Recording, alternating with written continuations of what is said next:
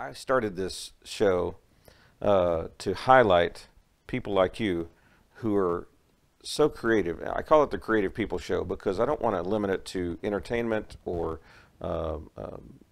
acting or singing or music. But there's a lot of that around here. A lot of people like that who are going to be coming on the show.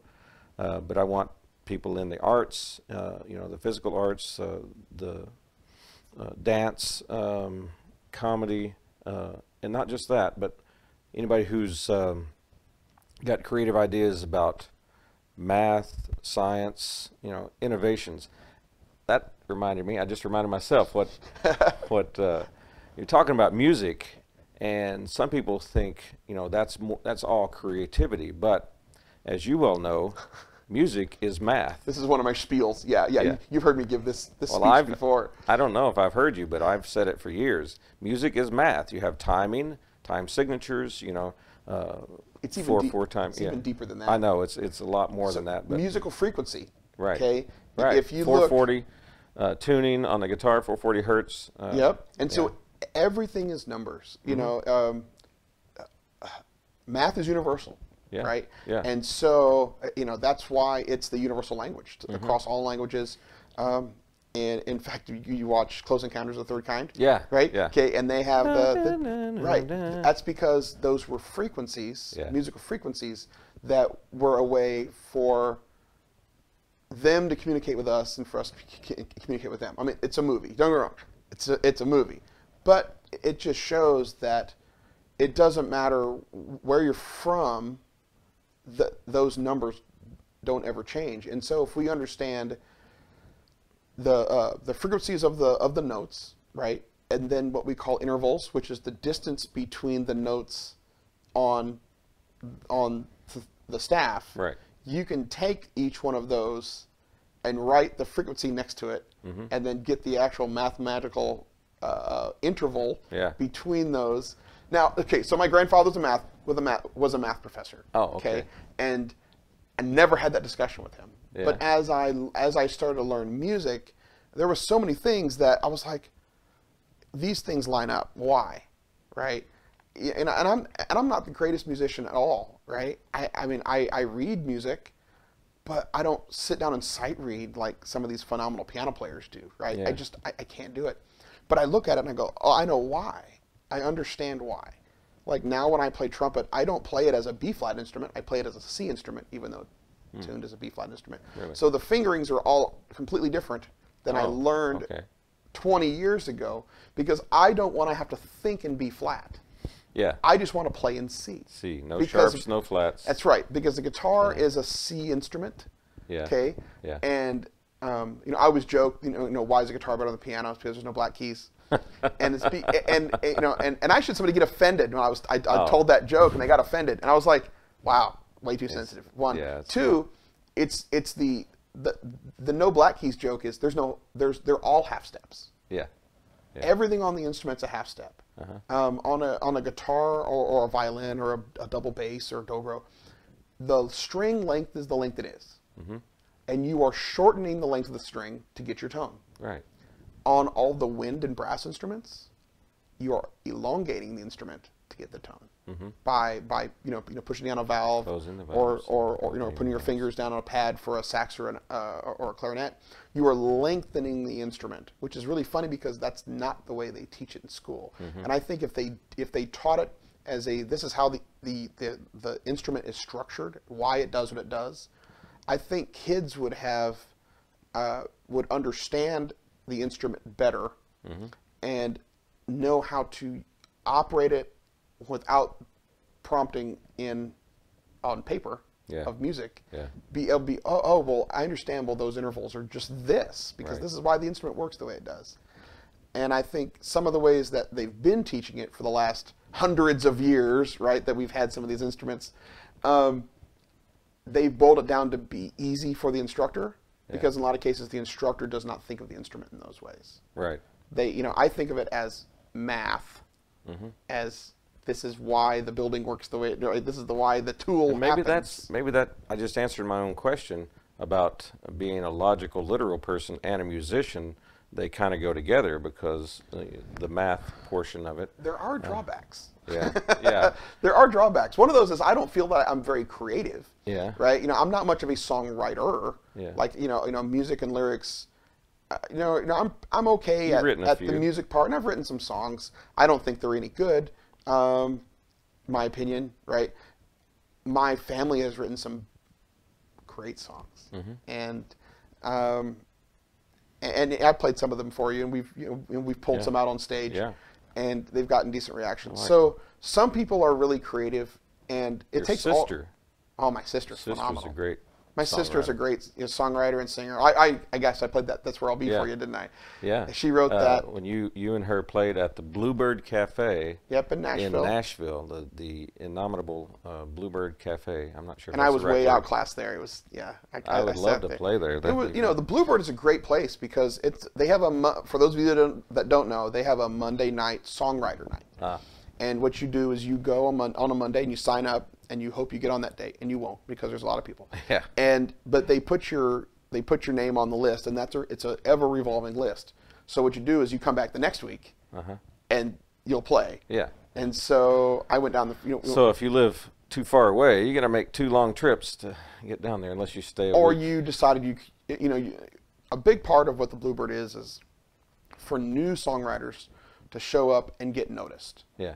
Because there's A&R people, publishing, people from the publishing companies that will come in.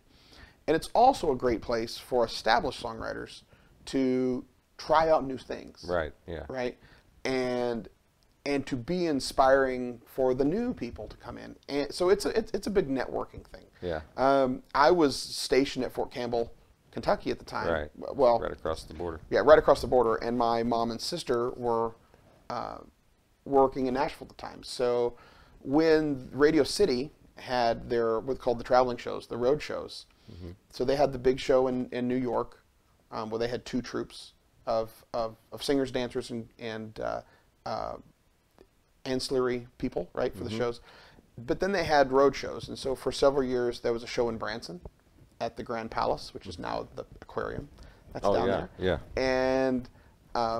And there was a show in South Carolina, and I know there were like 3. And then they'd move. So you'd do like 4 weeks in this location, and then you'd move to the other place and do another 4 weeks.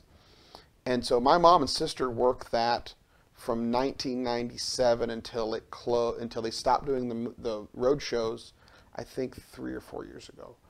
So they did that show, and the company they worked for provided the animals for the living nativity scene. So. They were in Nashville at the Grand Ole Opry, there at Opryland, doing the show, and I just happened that I was stationed nearby, and everything was great. We were able to go down, but I got to, between my enlisted time and officer time, I got to work the show in Branson and met some outstanding people, and but I still in contact with some of them now, and there's all sorts of people in life that float around with all sorts of different talents and different personalities. And the key is, just like you've seen with this project, is to be able to pluck them out and go, I'm going to use a little bit of this and a little bit of this. I'm going to learn all these different things and figure out who you have as assets to utilize their talents and be there for them when they need you for your talents. Yeah. You mentioned about growing up. Now, you were on a whole different level. You had music in your blood. Because you were surrounded by it from the time you were born. I was kind of the same way, but on a much lower level. Both sides of my family, everybody either played an instrument or sang. So when we got together for family reunions and things like that, everybody brought their instrument and sang, and it was mostly bluegrass and gospel and country stuff. But so I had no choice but to have an appreciation for music, And I often say this, I don't just play music, I feel music. I don't know about you. That's, to me, it's an emotional thing too. Whenever I'm singing, that's why sometimes I sweat so much whenever I'm on stage. It's coming out my pores, I don't know. When everything's working right, it's phenomenal. Yeah. And my dad used to say, there's an energy that flows through entertainers. And when you're singing or playing or whatever, The sweet and spot. so yeah, and it's absolutely amazing, and it's one of the reasons why I have a wireless mic, right, and a wireless on my guitar. Yeah. You know, Steven knows when I'm playing guitar solos. If I know if I'm gonna take a long one, I'm going in the audience. Yeah, there he goes. I see him going. Yeah, there he's going to go around at least twice. twice. Is he coming back? I don't know when he's going to come back. Yeah. And I'll go out there and not mess with people, but make engage them part audience. of the show, right? Yeah. And so as a singer growing up, and I used to watch my dad do this, and he'd go out in the audience, and you can feel the energy in your body, right? And it's not excitement. It's not the same thing. There is a in martial arts, you call it chi. Right, depending on what continent or country you're dealing with for martial arts. In Hapkido, it's ki, right, and it's this energy that you're bringing up from the ground through your feet into your body, and then you're sending it through your appendage, right, to your target, right. In music, it's the same thing. You are pulling the energy in from around you, from the room, and you are putting it through your voice or through your instrument to the crowd.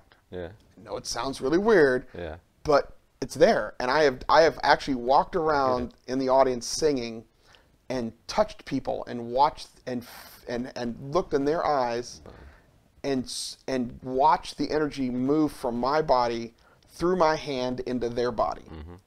It's awesome. Kids are like, they're like, I was like, yep, I got you. Yeah. And you move on. And so when you're performing, that performance, you can be a singer and just stand there and sing, or play guitar and just stand there and play guitar, right? But when you're performing, what you're doing is you're actually taking that energy and giving it away. You're taking the emotion of that ballad, and you're focusing it on this person and then this person. You're not just blanketing the crowd. You can't do that. I'm not like one of those super Tai Chi masters, right? But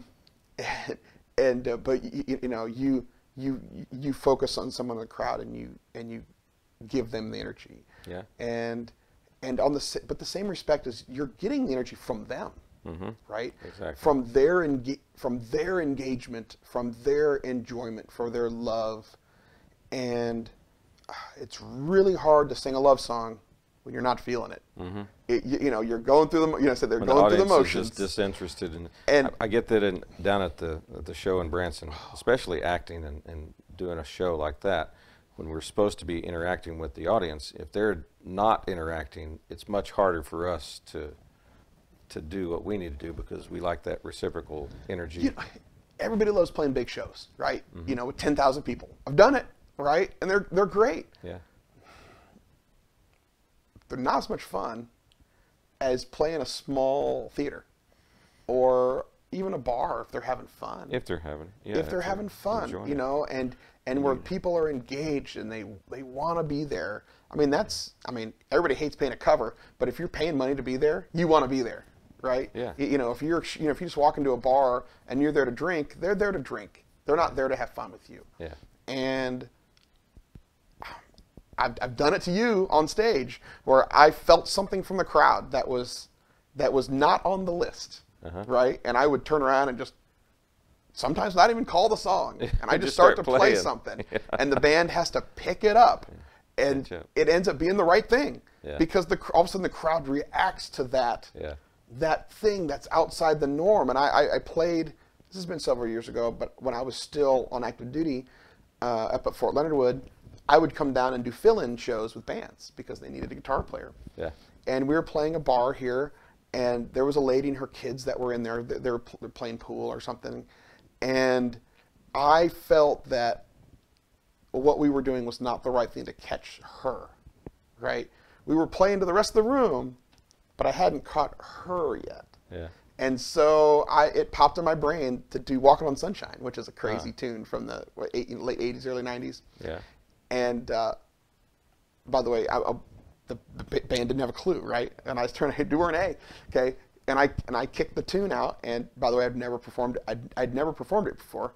Before that, it just seemed like the right thing. And she put her stick down and walked over to the front of the stage. Was like, "Oh my God, I was just thinking about that song." Wow.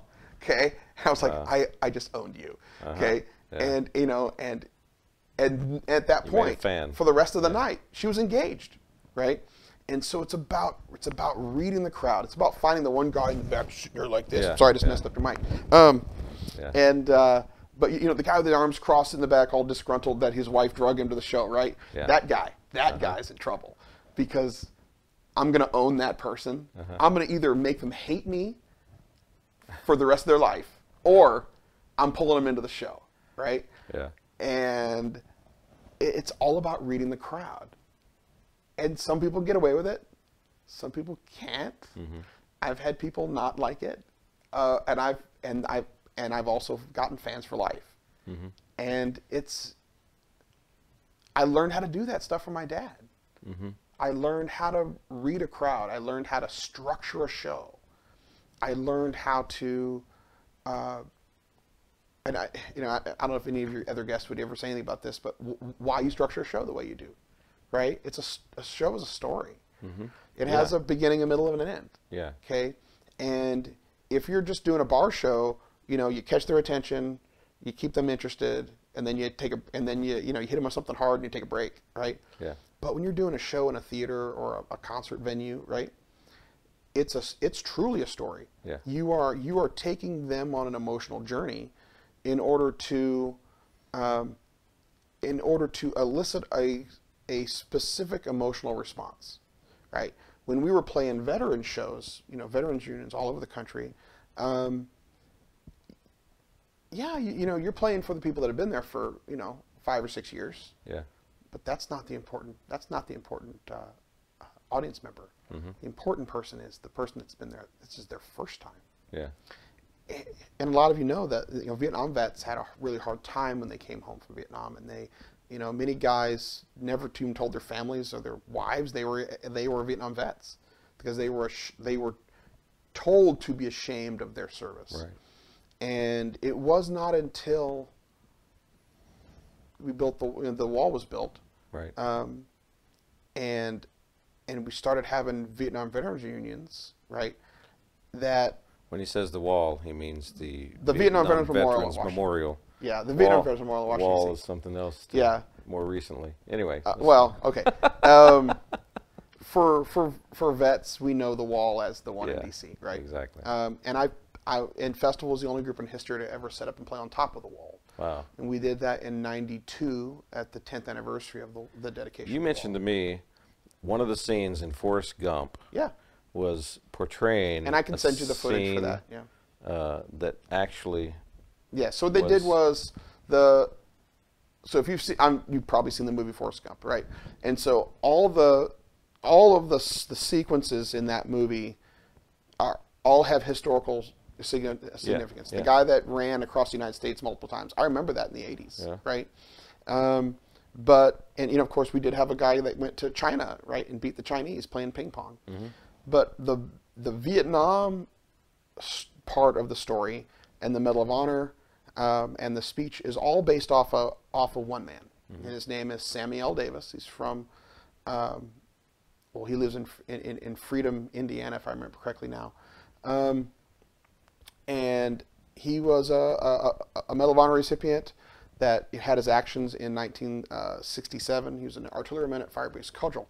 And I first met him in '82 when I was a little kid. I got pictures of him and Al Lynch and Gary Wetzel. And so we were in contact with the people that were doing the National Salute 2 concert, which at the mall in '84, which was also the dedication of the Three Fighting Men statue, which is one of the statues near the Vietnam Veterans Memorial Wall in D.C.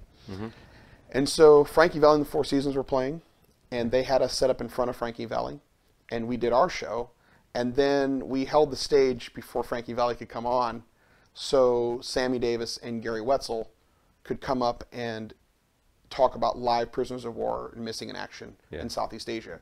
For those of you that don't know, we only got the official list of prisoners back in '75 when they released all the prisoners.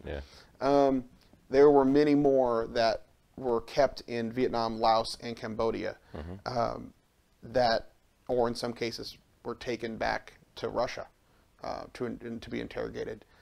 And those records were, when the Berlin Wall fell, and we were able to get into the Soviet records, we were able to get records for some of those guys.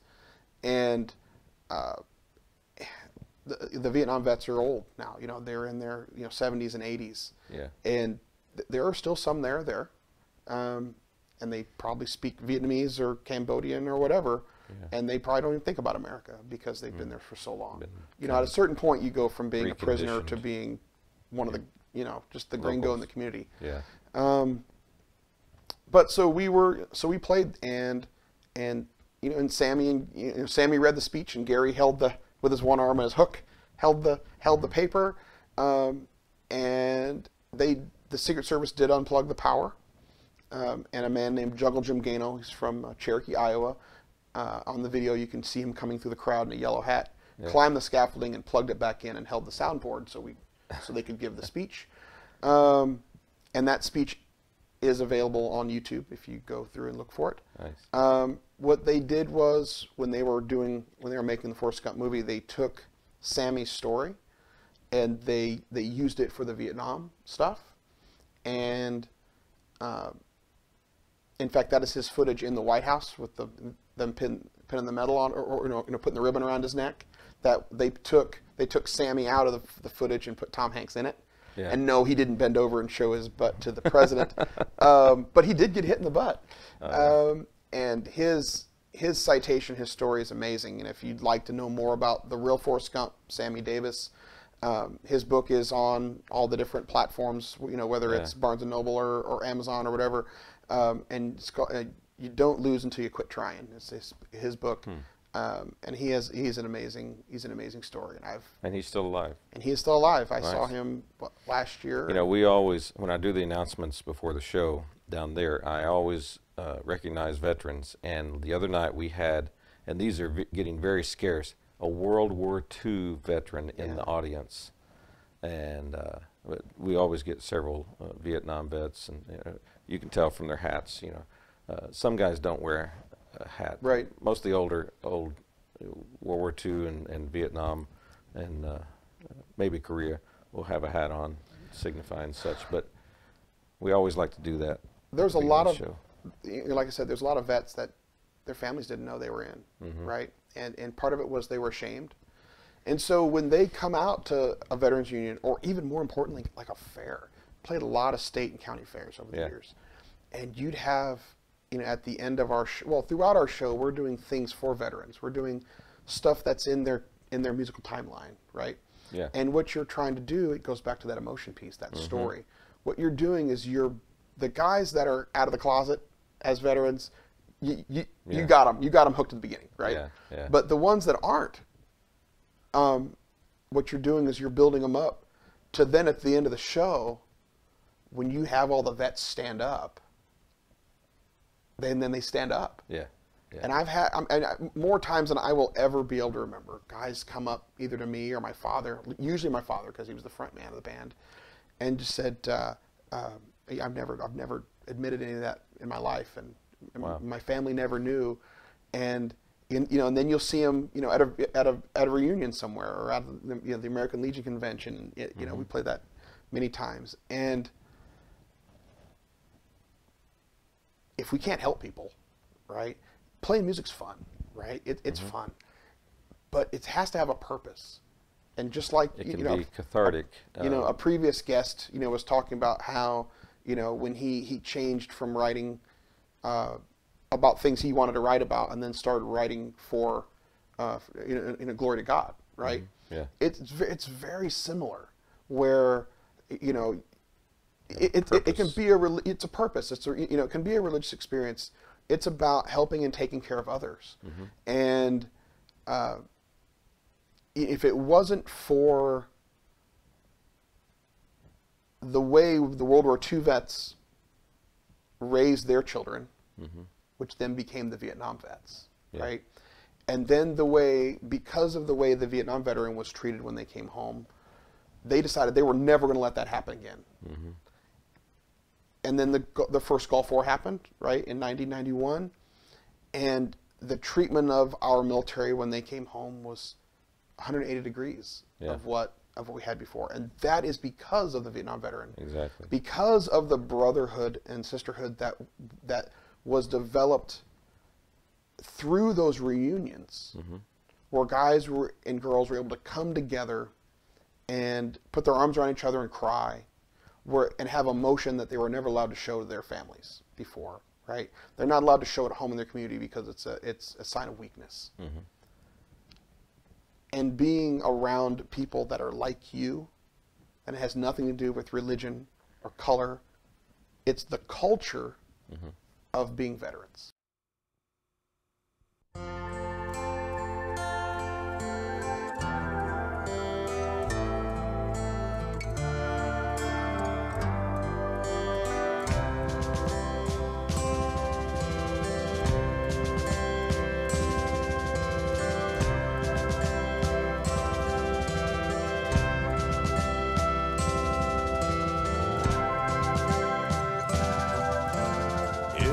Place of honor to what is best of man, I found a crying mother with flowers in her hand. She said that she was there because her son was 10 years gone, another life that was not spared in a place called Vietnam.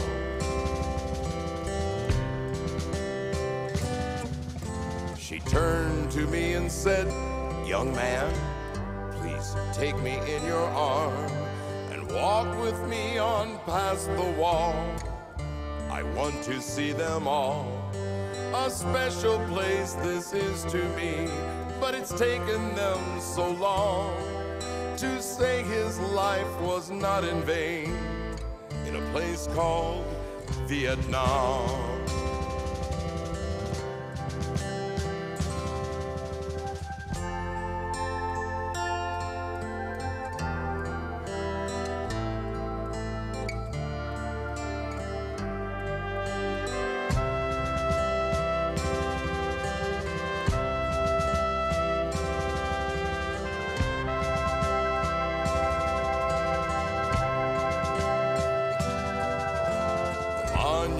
Here shows me that the nation has some pride to say they really care about the ones who fought and died. So you can stand here with me now and hold me while I cry. The price we pay for freedom, son, it hurts me deep inside. The price we pay for freedom, son, is the highest price of all. The price we pay for freedom, son, is written on the wall.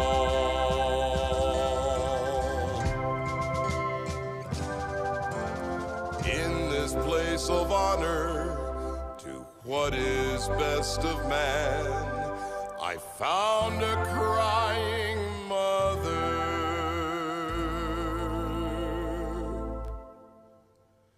with flowers in her hand.